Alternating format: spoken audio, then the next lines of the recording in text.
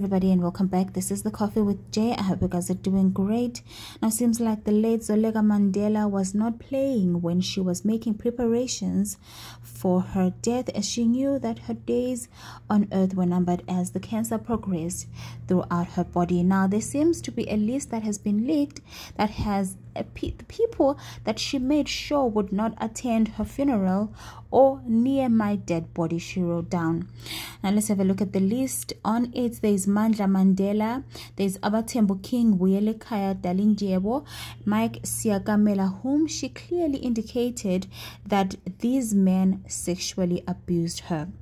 There's also Thabo Matau, Tabang Lihau, Nhle Mandela, Ntundu Matigizela, Zozugo Dlamini, Zugiswa Matigizela, Michelle Dlamini, Zenani Mandela Senior, who is her oldest aunt, Zamaswazi Mandela, Nanyaniso Matigizela, Zaziwe Manawe, as well as her husband David Manawe, Leroy Andiletana, whom she shares her last born 1-year-old Zince, Bashala family, Bobs Silitane, Siukati Tubane, Casey Moyo, Muiwa Kanyara, Thierry Bashala, ex-husband with whom she shares 2 of her children with, Zanyiwe and Zenzile. Now, for those that don't know, on that list, it's her mother's sister, Zenani Mandela Senior, and all of her children. So, seems like she doesn't want those at her funeral. Now, she made sure also to mention that she is close to her sisters, her father, and her stepmother.